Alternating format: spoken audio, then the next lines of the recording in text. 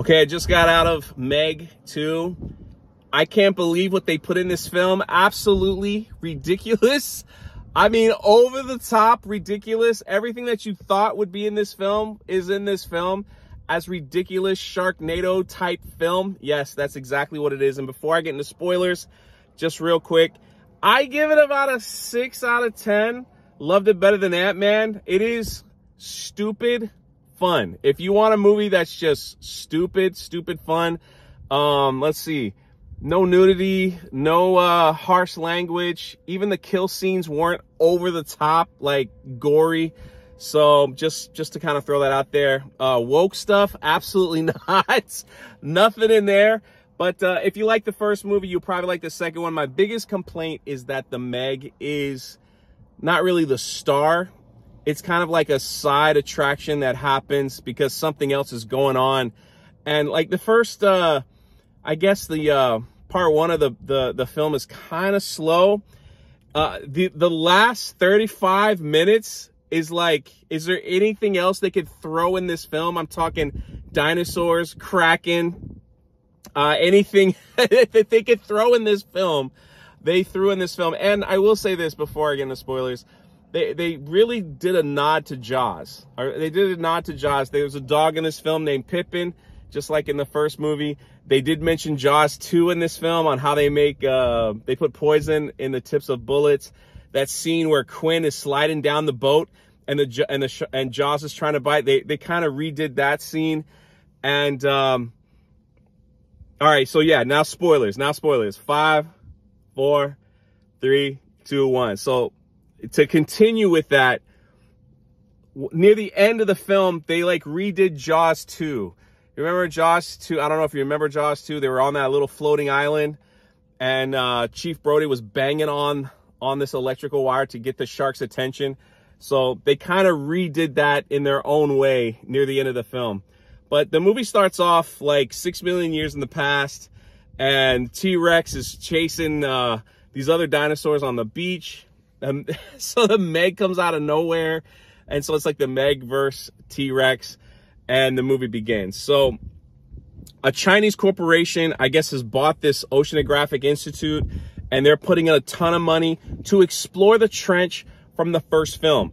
And they did get a baby MEG after the first film, and they've got it in captivity. So they've grown it from a baby, and like some people think they can control it with like beeps and stuff. So there's like sorry, I'm sitting in my car in the parking lot of the theater. So there's like a baby MEG that's alive that they've kept in captivity, and people come around and see it. So billions of dollars from a Chinese donor, and that's where you get a lot of people, they speak Chinese, you got to read the subtitles and stuff. It's not like that throughout the whole film, but to me it really looked like they tried to tap into that market, the China market of these over-the-top movies. Well, they go to explore the trench again because that's what they're doing. And there's one part of that trench from the first film, that's where the MEG was discovered originally, whereas like they just never explored. It's kind of, it's more dangerous there, so they never go that way.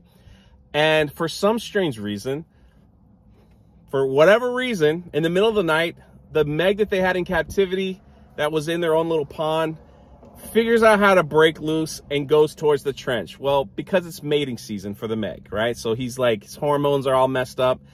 And while they're going down to explore the trench, the little baby MEG is like chasing them, you know, and so they're like, oh my gosh, the MEG's chasing me. And so they go to the area where they've never been before, and they've discovered a whole nother team of people have been down there mining like the ores or something in this trench area. And there's all kinds of different creatures in this, like dinosaurs and stuff like that, and stuff from way back when that's in this trench. So the baby MEG kind of disrupts everything, and like through the mining, all these rocks fall on their subs, you know, the Star Jason Statement, all them, and they've got to get out in these special suits, and they make their way to this platform under the water. Like, who are these people? How are they doing here? What are they doing?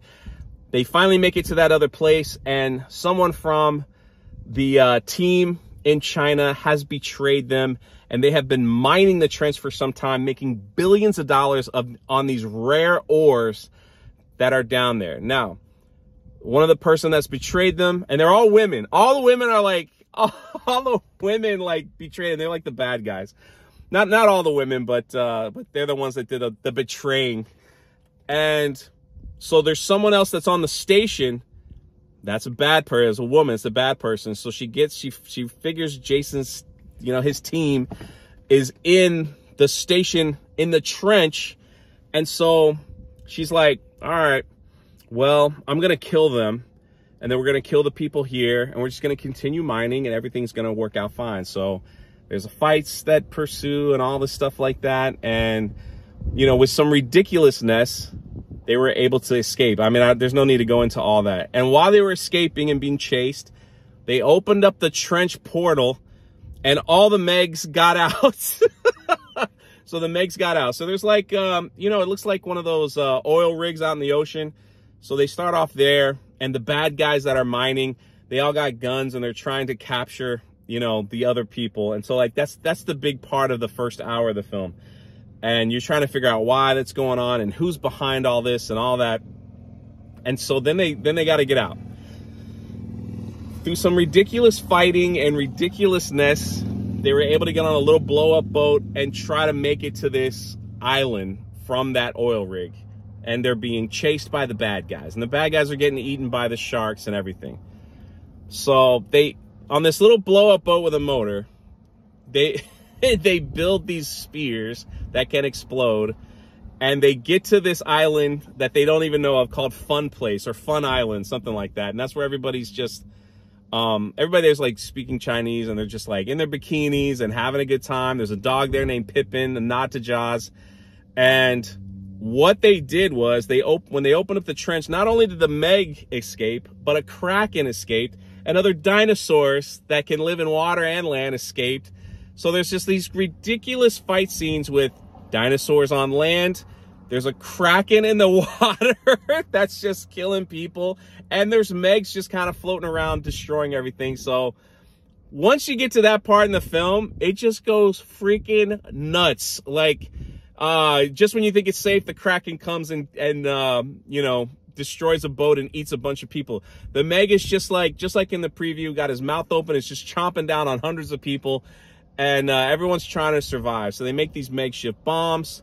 And you get to see a MEG versus Kraken under the water CGI scene that is absolutely over the top. How our heroes survive certain things, absolutely over the top. These dinosaurs jump in the helicopter. They set them on fire with gasoline. I mean, everything is crazy. Our star, he's got these explosive spears, and he's on a little jet ski out in the ocean, and the MEGs are chasing him, and he's like, the MEGs jump out of the water in slow motion to try to bite him, and he rides the wave and blows them up. It's ridiculous. It is ridiculous. Everything is beyond ridiculous. Like, it's so ridiculous, it's laughable ridiculous. So if you like that type of film, this is the movie for you. This is the movie for you. So, but again, the MEG was the side story. Once they ended up killing the MEGs, the little baby MEG showed up, and they're like, oh yeah, we can control them with beeps, and they control them, and the baby MEG swims out to sea. So with all that said and done, the star, Jason Statham, his daughter, she ends up being in trouble, and it's like, he saves his daughter a few times and stuff like that. So all that's mixed up in this film. So if that's the type of stuff you want to see, this is the movie for you. Actually, even though I gave it a 6, like I said, I enjoyed it more than some of the Marvel films. A little superheroed out. Didn't see Barbie, didn't see Oppenheimer, or any of that other stuff. But I was looking forward to this because I was just looking for stupid fun in the theater. People laughed when they were supposed to laugh. People laughed when it was outrageous. People laughed, at the end. And there was a clap at the end after the Kraken and the MEG fought each other. It was ridiculous. It was ridiculous. So anyway, that's it. MEG 2, if you've seen it, let me know your thoughts in the comment section below. This is Jay, and until next time.